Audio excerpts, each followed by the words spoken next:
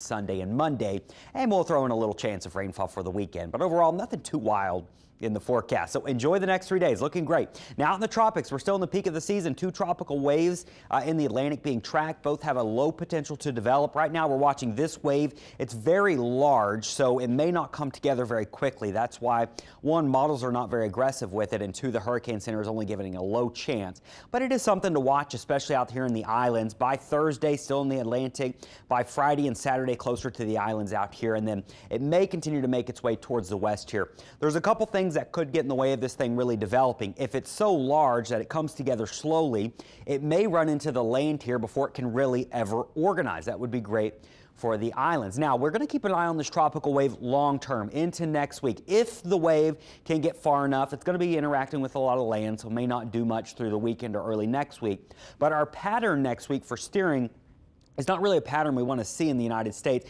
It's a blocking ridge of high pressure over the eastern U.S., and sometimes that can allow these storms, instead of pulling up to the north here out in the Atlantic, they can get further west, get trapped under it, and sometimes get into the Gulf. We got a long time to watch that feature, though. It's no imminent threat. I wouldn't even worry about it, but that's what we'll be watching in the 7 to 10 day time frame out in the tropics. And just a reminder, we're still in the peak of hurricane season. There's your 7-day forecast. Beautiful weather, warm afternoons, comfortable mornings through Thursday with lots of blue sky and low humidity. And then as we go into Friday and the weekend, the muggies start to return slowly and temperatures staying in the upper 80s.